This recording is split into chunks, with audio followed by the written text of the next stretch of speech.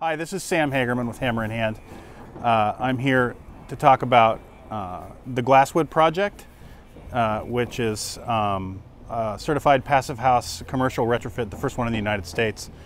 We've spoken a little bit about the passive house space upstairs, which would be an office space.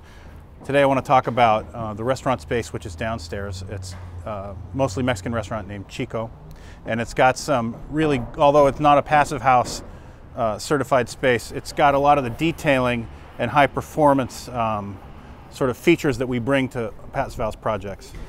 Because of the tremendous amounts of air that have to be taken up and brought through the building by the commercial range hood, we can't really fit that sort of consumption energy-wise or airflow-wise into the passive house energy model. So we've taken some other measures here that are quite uncommon for restaurants and brought them from the passive house space upstairs to the restaurant down below. Xico will have a commercial HRV, a heat recovery ventilation unit, that will do 1,300 CFM cubic feet per minute, and it's controlled purely by a carbon dioxide sensor, so that as the restaurant fills with people and more fresh air is required, the equipment senses that by sensing a rise in the level of CO2 relative to the amount of oxygen in the atmosphere in the restaurant, and ramps up on a variable speed basis the ventilation. In addition, the range hood here is rather uncommon, although I think a lot of range hoods commercially are going to go this way just because it's such a great idea.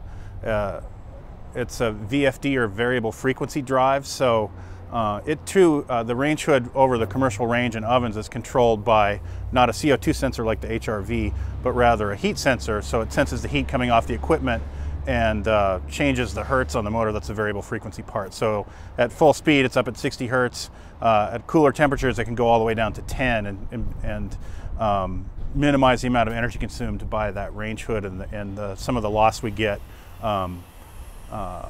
energy loss we get through the range hood through the building. So it's sort of always trying to minimize the amount of ventilation necessary to keep the indoor air quality high in the restaurant. And all around this concept is the same type of envelope that we've got in the passive house upstairs. We've got exterior dense glass, a layer of EPS foam insulation, and then dense packed cellulose structural cavity. And upstairs that is additionally added onto with a service cavity, which is high density cellulose. That's absent here in the kitchen, so it's not technically as good in terms of R value, but it does have monolithic insulation all the way around. And it has insulated frame high performance fiberglass windows, which is also very uncommon for a restaurant. So I think when you come here to have dinner at Xico, you're going to be able to have a pleasant experience in terms of indoor air quality, the evenness of the temperature, and just the thermal comfort. When you sit near the windows, you won't be cold. When you open the front door to come into the restaurant, there won't be a big blast of air in or out like there is sometimes in restaurants. And you can always be assured that if the restaurant's full, the HRV, the heat recovery ventilation system, is going to be bringing in conditioned fresh air into the space to keep everybody comfortable. The heating and the cooling needs of the space are done by a couple ductless mini-split Mitsubishi units.